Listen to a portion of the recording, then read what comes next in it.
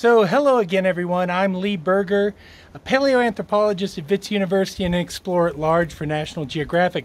I'm here at the 105 site today and I want to give you a tour of the major fossil deposits and why I'm so excited about this site and its potential. So let's take a look.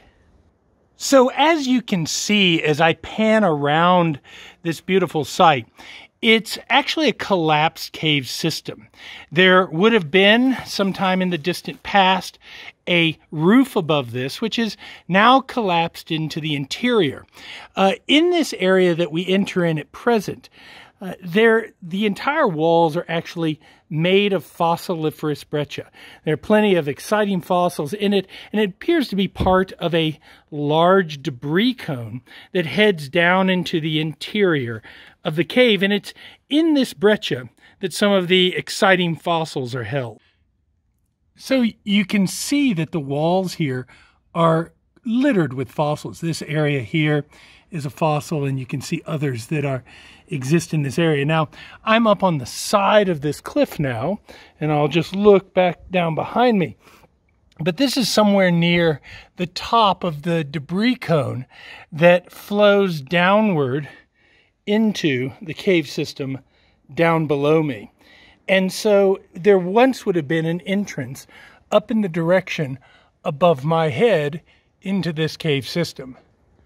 One of the problems we face here at 105 is that probably in either late 19th or early 20th century, this site was heavily mined for lime, and the miners used a lot of dynamite, and that's created these destabilizing cracks that you see. And of course, these destabilize very large rocks that sit directly above where we are now using an entranceway, which makes it very dangerous. In fact, these rocks down here collapsed in the last minor earthquake that we had just a few weeks ago. And that's why we're going to be putting in stairways in the back that lead directly into the chamber that we're most interested in. But of course, there's interesting stuff out here. There are in fact hominid fossils out here, and I'll show you one in just a moment. So many of the fossils in the walls are very promising for looking like hominid fossils, and these are some here.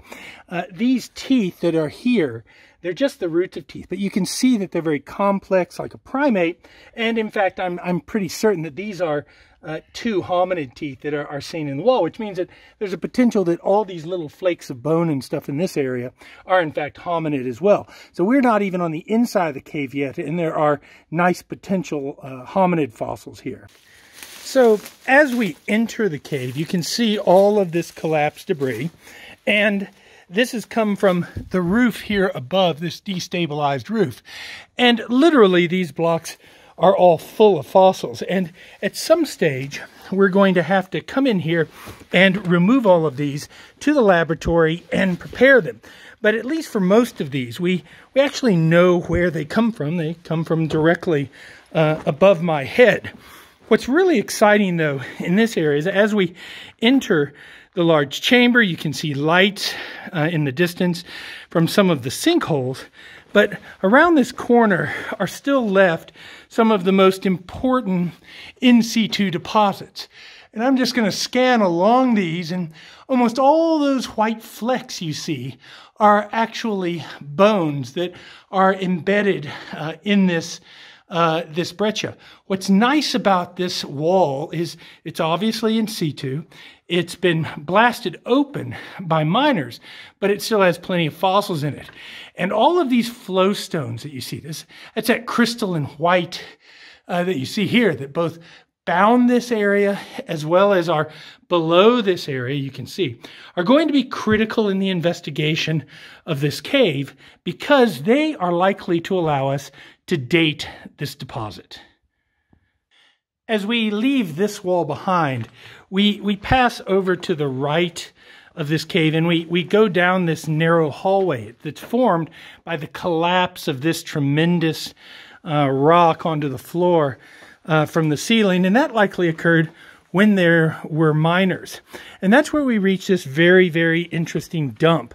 This dump is both the product of this material that's collapsed from the ceiling, as well as the remains of material that the miners actually left behind.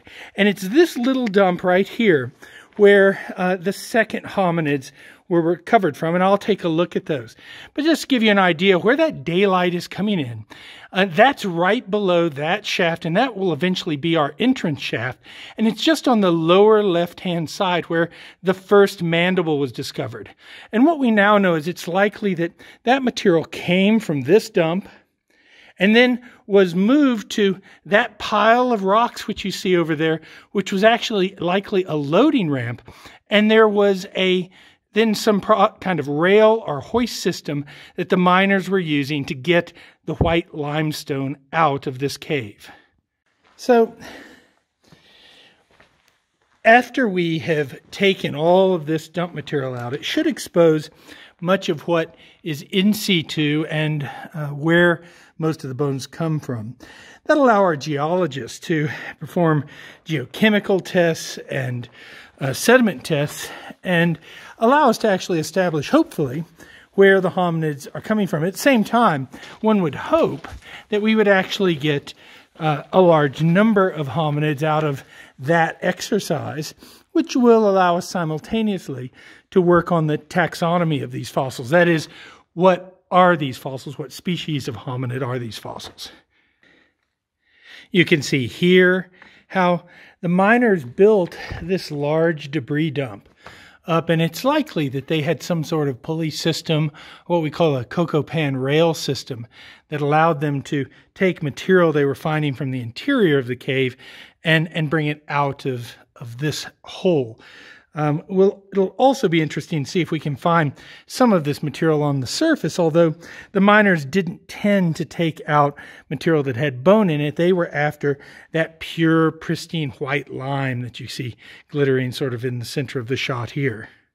And for those that are wondering, this is the exact location of where the first mandible was discovered, as I've mentioned before. There's the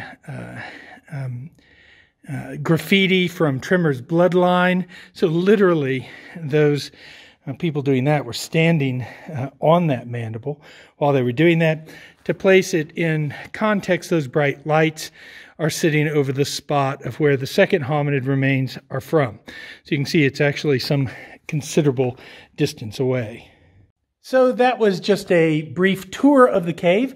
I'm going to be heading out now, but it gives you an idea of the job that's ahead of us, and it's not a little job. It's going to take months and months just to get all of this material out, but it holds great promise for the future. It'll be exciting, and we hope you join us from here, the 105 expedition.